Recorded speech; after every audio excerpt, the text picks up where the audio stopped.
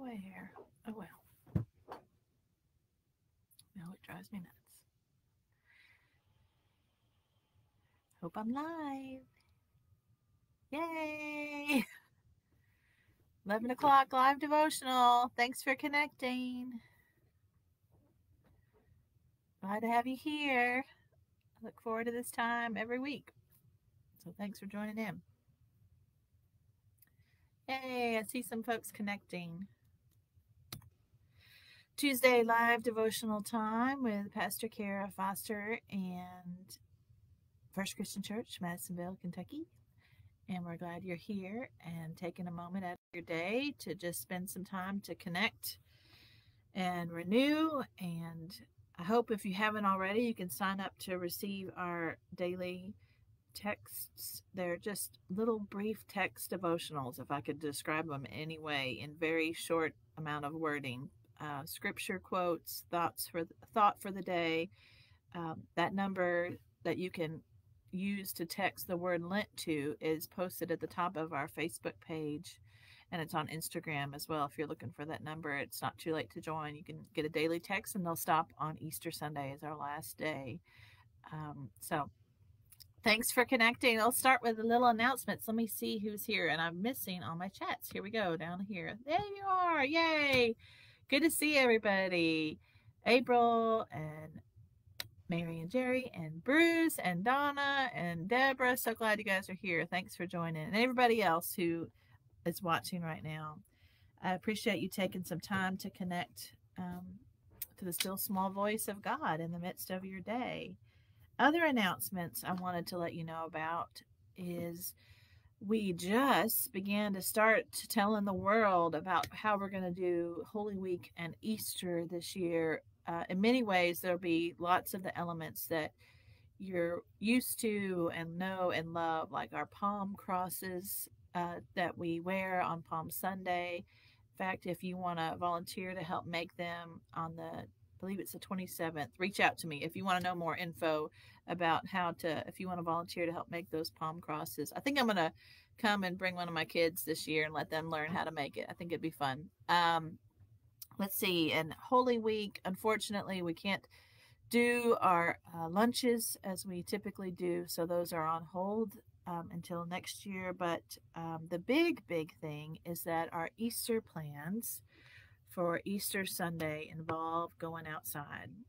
And we came to that conclusion because, as you are well familiar with, we have to keep our sanctuary well below occupancy right now. Glad to do that. Understand why we're asked to do that, because of health concerns. And we don't want to have an incident of spreading COVID-19 here. And so because of that, we've been trying to think of how we can be welcoming to all, to try to make everyone feel as comfortable and as safe to come and worship on Easter Sundays, of all Sundays of the year. And so our plan is to do Easter worship outside. Please pray for good weather. We're going to have 2 worships, 7 a.m. sunrise service at the columns and 11 a.m. outdoors on our grounds by our community garden. If you came to our summer Vesper services this past summer outdoors, it's going to be in the same spot. It's where we're going to have church. And we're going to have an Easter egg hunt on our grounds for the kids right after worship. So it's going to be a big day, and I hope that might be a little safer for some people to come and worship and be a part of church that day on Easter Sunday. So just FYI, the email's been out. We've posted on social media. If you have any questions, reach out to me, and it'll be an Easter I won't soon forget. So I hope it'll be a wonderful time. And no matter what, no matter where we are, inside or outside, the message of Easter is always so meaningful. And I don't know about you, but I'm hungry to hear it now more than ever before. And so with that, I want to take us today to Psalm 30. And look at all these names. I'm sorry, everybody. I keep scrolling down and seeing all these names. Good morning, everybody. Great to see you. Okay, so with that, we're going to go to Psalm 30. And this psalm, a little context this morning, I was walking around outside. I went outside to look at something outside our fellowship hall, and forgot, and the door locked behind me. I didn't have my keys, and I ended up just walking around the church building while I was doing that. And, I ran into people that were dropping stuff off by the preschool. There were kids at our columns doing a activity with their teacher. There were kids on our playground, and there was just so much life. And it's about going to be 70 degrees today. It was just so much life and joy, and I just took it all in for a moment and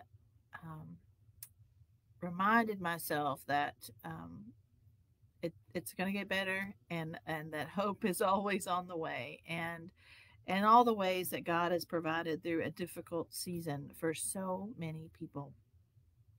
And so maybe, like me, you might feel at times worn by this road of every challenge that we've been on through COVID-19 and so much more, frankly. And so I just offer this psalm today to us all as a thought for the day, because what I think is really wonderful about this psalm is that it's clear that whoever wrote it has certainly been through something really bad, something really hard, and they've made it through, and they're looking back in a sense and recognizing with thanksgiving and praises to God that they've made it through. And I read this with a lot of hope today of where we are in the world. And I'm going to read two versions to you just so you can hear it in different ways. I think it helps my ears to hear it different ways too. And this is just a NRSV version. I will extol to you, O Lord, for you've drawn me up and did not let my foes rejoice over me. O Lord my God, I cried to you for help, and you have healed me. O Lord, you brought up my soul from Sheol, restored me to life from among those who've gone down to the pit. Sing praises to the Lord, O you, his faithful ones, and give thanks to his holy name. For his anger is but for a moment, and his favor is for a lifetime. Weeping may linger for the night, but joy comes in the morning. And now I'm going to read from the Message, which is a very contemporary language, and let you hear how the Message puts it. I give you all the credit, God. You got me out of that mess, and you didn't let my foes gloat. God, my God, I yelled for help, and you put me together. God, you pulled me out of the grave, gave me another chance at life, and when I was down and out. All you saints, sing your hearts out to God. Thank him to his face. He gets angry once in a while, but across a lifetime there is only love. The nights of crying your eyes out give ways to days of laughter. The nights of crying your eyes out give ways to days of laughter. That's Psalm 30. I read about half of the psalm if you're interested in going back and looking at it today. And I offer these words to you because I just want to know. Sing praises to the Lord, O you his faithful ones, and give thanks to his holy name. This is a beautiful day. If you haven't already, get outside and check it out. At least it's a beautiful day where I am in Western Kentucky. But I offer this. I want to hear, and if you want to comment, I would love to hear it from you about how you're singing praises to God. What Thanksgivings do you have right now? I have one that if you want to comment and share with everybody, would love to see it. One of the Thanksgivings I have is just the renewed hope that I'm hearing from public health officials and medical workers about this pandemic and where we are headed, and vaccinations and predictions about summer and fall. It just gives me a lot of hope. And so I offer Thanksgivings for that today. It does my heart good to hear good news in the news every now and then. So that's what's giving me hope and Thanksgiving. And the other thing is just these sunny days, to have sunny days and to get outside and to know that spring is really going to happen and to see those little blooms coming up out of the ground. It's just a wonderful reminder. It just fills my spirit too. It's a simple thing, but it works. So anybody else have any Thanksgivings, any praises you want to offer today on this day, mindful of where you've been and how God has carried you through, like this psalmist is? I would love to hear what you have to share, how God is providing for you in your life today. And I think there's so many ways that we just don't often take notice of the blessings and the gifts in our lives. So whether it's as simple as your sweet dog or grandchildren or chickens running around in the yard, whatever it is, I hope you'll take some time today to give thanks and to offer praise for the ways God has carried you through in your own life. So I see a few comments. Oh, yay. Thanks, Sharon. Gives me hope every day. Amen. From April, I'm thankful to be picking my grandchildren up from school 4 days a week, waiting in prayer for the day it becomes 5. Amen, sister. It fills me with joy to drop them off at school.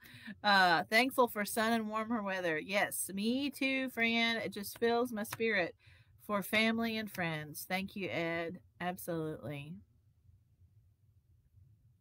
You know, there's always, what's that quote? There's always something to be grateful for. And I don't want to dismiss the suffering and loss and the grief that so many are experiencing, but I don't want to lose sight of the good either. And I'm grateful for the ways that God is providing. These are all wonderful things. So when you need a little reminder today, I just invite you to check back with Psalm 30. Sing praises to the Lord, faithful ones, and give thanks to his holy name. Weeping may linger for the night, but joy comes in the morning. I hope you find your joy today. Wherever you are, whatever you're up to, I hope you find joy for the gift of this life and the gratitude that we need to give to God. Oh, babysitting a grandchild today. There's something to be thankful for. That's wonderful. Oh, yes. Job and preschool. Oh my gosh. I'm so grateful for that. That's awesome. Thankful. All those, our preschool here, they've all been working with those little kids through this whole time. And I'm so grateful that they've had opportunities to get vaccines now to help protect them. Spring and new beginnings. Amen. It's true. Fills me with a lot of hope. And I love being around church and seeing the life that's still there, springing up all around us. So it's wonderful. Well, let's get ready to pray, everybody. And if you have a prayer concern and want to share it, feel free to comment, and we'll pray with you on that. Want to remember prayers for sweet church member that are both named Joyce. So please remember 2 Joyces. One's in Lexington, one's in Tennessee. Pray for them right now as they face what they need to face, and for health and wellness. And we pray for the Bachman family who are grieving the loss of Joe, whom they love so much. If anyone else has any prayer concerns, feel free to share. And I'm going to remember some of these Thanksgivings as we pray too. So I don't see any other comments, so let's get ready to pray. Wherever you are, just find a little quiet, a little peace, and just turn with me in prayer now. Gracious and holy God, we thank you for the gift of sweet grandchildren and for spring and new life. We thank you, God, for a church family, for new jobs, for health and wellness, mindful so often how we take it for granted. We thank you, God, for friends and family. We praise you for the gifts of our lives. Help us to have eyes and ears and hearts that recognize it and come to you with thankful hearts, and that joy may meet us in the morning. But we lift up prayers to you for healing for Joyce and Joyce. You know their needs, God. We pray for them. We pray for the Bachman family in their time of grief, and for all of us who grieve the loss of someone they love. We pray for peace and for strength in the midst of it all. And we're mindful for the needs of our world, of hunger and violence and war, for children living in unsafe homes. God, we pray for your church that it might be strengthened and our witness everywhere will grow. In Christ's name we pray. Amen.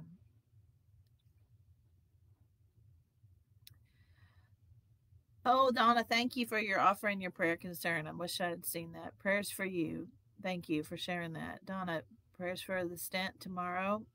You are a tough cookie, lady, and I know you have to be, but we're praying for you too, and for Ed and for Priscilla, who's still living in Panama right now. That's hard. So thank you, Ed, for remembering her, and for all your good friends and ministry partners in Nicaragua.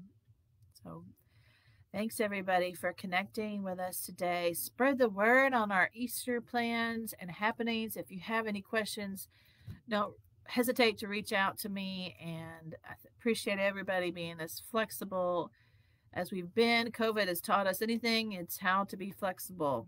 And that's a good thing. I'll give thanks for that. So take care, everybody.